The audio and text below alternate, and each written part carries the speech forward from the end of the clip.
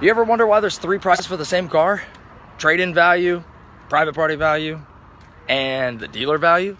Why is that? Why is the same car 3 different prices? How could that be? How could that be? Oh, because the dealer, when you trade it in, has to get way less dirt cheap money for the car. They're not going to give you the value of the car because they got to resell it. I mean, that makes sense. Okay, trade-in value, I got it. Private party value.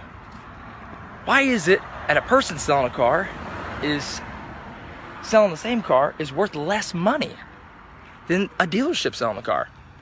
I mean, there's a dealership warranty in the car, right? Maybe, sometimes, in most cases, yeah. I mean, because they can make money on a warranty, so yeah, give you the warranty. Give you that guarantee, that stamp of approval. Listen, you got our stamp of approval as long as you bring it back to our dealership to fix it. As long as you do, you know, what's in the warranty to a T, oh, we got you covered, and you just got to pay for the warranty. I mean, that's all you got to do, and there's no money in that, I'll tell you what.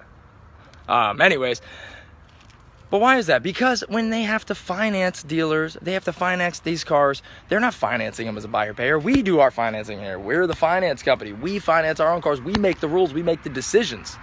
They have to go to a bank. They get a finance company to approve you. What that finance company does is give them less for their car. So when they buy that car, they have to sell it for an outrageously higher amount. Maybe not outrageous. That was probably, it's probably too much. I mean, some places do charge an outrageous amount for the same car. Compared to the cars we are selling the exact same cars, they'll be 2x our price sometimes, 3x our price. It's absolutely absurd. And it's a big ripoff. That's a ripoff right there. That's a ripoff. Dealer prices are rip-offs because they have to jack the price up to give you the financing. You're already going to pay interest on it.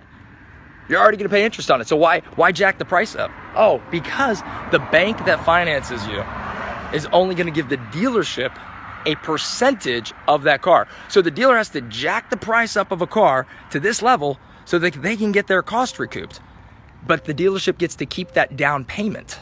That's where they give you the $500, $1,000 down. Plus, then they can throw that warranty out there because they're going to make a couple $100 off you on the warranty. And then they can throw in their dealer fees because that's where they're going to make the extra money there. And that's where they make their money. They don't even really make the money on the car.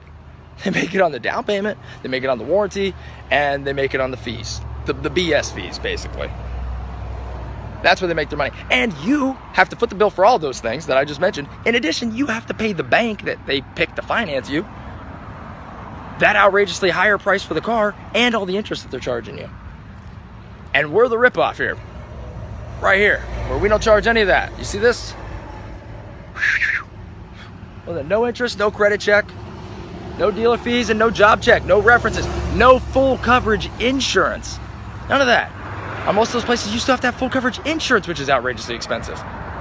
So, come on down, Any Budget Cars, where we are the best deal in the county. We are giving you the best prices, private party prices for your money. This is the place to be.